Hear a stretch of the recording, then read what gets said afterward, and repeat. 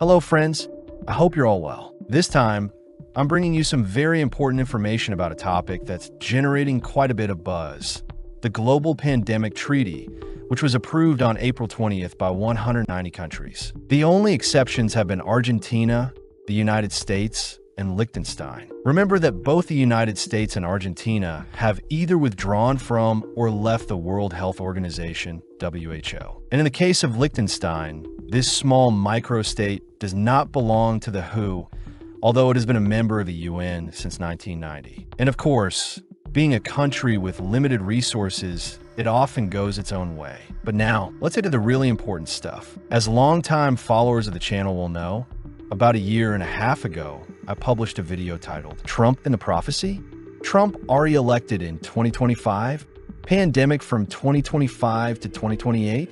Extraterrestrial revelation in 2029. That video was censored by YouTube, among other things, because I mentioned how the modus operandi described in an official document closely resembled what we experienced during the 2020 health crisis. I had to re-upload it edited, but if you want to see the full version, it's available on Patreon and Facebook. Today, I'm going to take a closer look at that topic, because yes, that document exists and is called SPARS Pandemic Scenario 2025 to 2028. Remember that this SPARS simulation was conducted in 2017. October 2025, a new virus called SPARS-CoV begins circulating in the Philippines.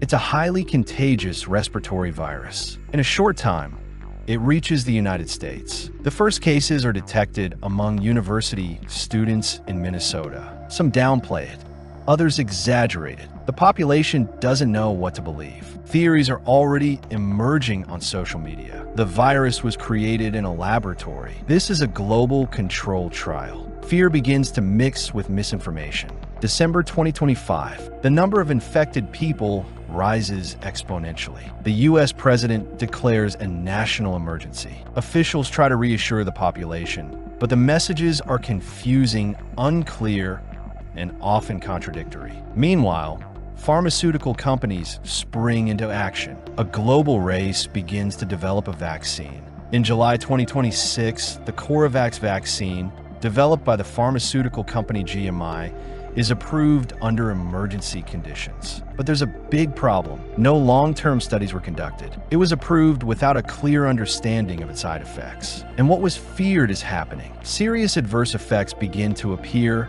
especially in children. Seizures, brain swelling, and neurological damage. Authorities downplay the situation. The benefits outweigh the risks. These are extremely rare effects, but public confidence plummets. Outrage erupts. Parents demand justice. Massive lawsuits emerge, and alternative media begins to reveal connections between officials and pharmaceutical companies. On social media, the battle intensifies. Society is divided. Those who trust science and those who accuse it of cover-up. Vaccinated versus unvaccinated. Official truth versus public suspicion. And in the midst of all this, the government tries to calm the crisis, but it's too late. By mid-2027, infections will decline. The vaccine worked, yes, but the social and political damage was enormous. Public health was discredited, trust was shattered, and the consequences go beyond health. In 2028, the simulation ends. And these are the key lessons its authors left behind. 1. Communication matters as much as medicine. If people don't trust, they won't obey. 2. Hiding information for the common good is a recipe for chaos. 3.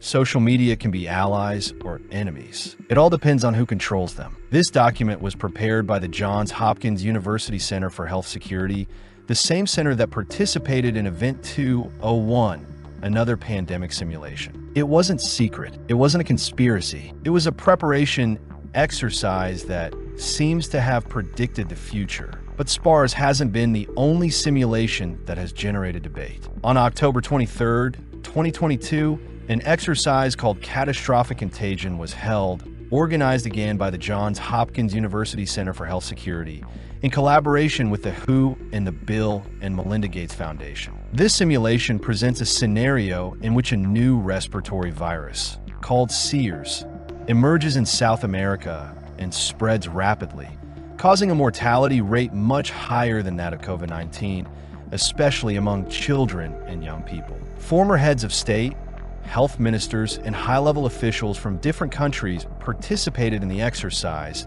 simulating key decisions to curb the spread of the virus, manage social panic, and control misinformation online. I would like to highlight two important points that both simulations share. One, the inclusion of religious leaders in official communications. According to the simulations, public trust is strengthened when political, scientific, and religious leaders are aligned. But here I pause for a moment, because sadly, many religions are subject to or greatly influenced by political power. None firmly defended the freedom of conscience of their followers during the 2020 to 2021 crisis. For example, although the Seventh-day Adventist institution recommended that its followers take the vaccine and aligned itself with the official narrative, there were dissenting voices within the same religious community. I highlight three cases. Pastor Conrad Vine, who criticized the Seventh-day Adventist General Conference for not defending the freedom of conscience of its followers. Pastor Walter Veith, who has not yet openly opposed people receiving these products, instead urging everyone to make their own decision and follow the dictates of their conscience. Pastor David Gates, Gospel Ministries. I'm not an Adventist, but I deeply value the respect for freedom of conscience they preached. And I feel deep in my heart that what we experienced was a preliminary test of what will come in the future when the mark of the beast is imposed. Two, the mass death of children and young people. Both simulations take place in 2025 and coincide with the fact that the most affected population is the youngest. Although SPARS doesn't provide exact death tolls, Catastrophic Contagion does. 1 billion infections, 20 million deaths, including 15 million children, and millions more with paralysis or brain damage. It also highlights that trust in the healthcare system and political leaders is drastically eroding. What's disturbing, once again, is the similarity of these simulations to what happened or is happening. I don't know if you know, but not long ago, in December 2024, the United Kingdom purchased 5 million doses of products to combat H5N1 avian flu, in case cases of human-to-human transmission began. Those who follow the channel should know that cases have been detected in some chickens in the United States. So some of them have had to be euthanized to prevent the virus from spreading. This has led to a significant increase in the price of eggs for some time now. On the other hand, if the pandemic begins in October 2025, as the SPARS simulation exercise suggests, it would coincide with what blogger Finances_Times has been commenting on for several months. Preventive fiction or a dress rehearsal? So the question is, was SPARS an educational simulation or a plan that was executed step by step? And Catastrophic Contagion? Another coincidence or a warning? And the new global pandemic treaty, signed by almost every country in the world in 2025, will be the next step in this story. You decide what to believe. Leave your opinion in the comments. If you'd like, you can contribute through Patreon, PayPal, or cryptocurrency in the description of this video. Don't forget to like and share this video if you found it interesting, and subscribe to the channel if you haven't already. See you in the next video. May God bless.